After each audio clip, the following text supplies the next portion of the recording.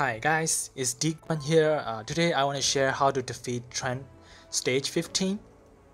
If you're a new player, I suggest you go through the boss battle progression path from Apotheosis here. I will post the link in the description below. Guys, in this video I want to make use most of my Legendary Elunes because I know some of us don't really have all of them awakened yet. Me too, yeah. Here's a few things, guys. You want to take note on Trent 15. He has a new debuff ability called Poison Mist.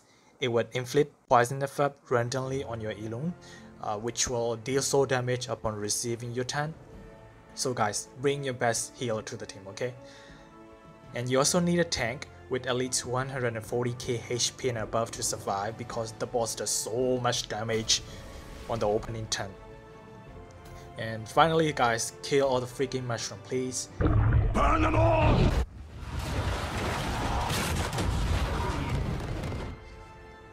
Here are the teams that I've been using.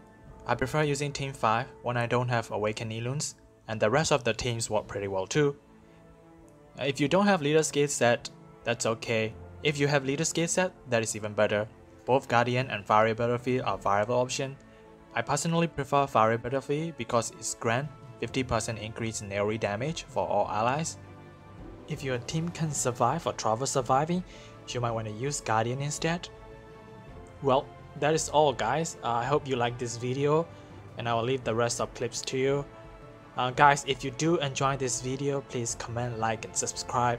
If you don't, that's okay. Talk to me in the comment section down below and I'll see you guys next time.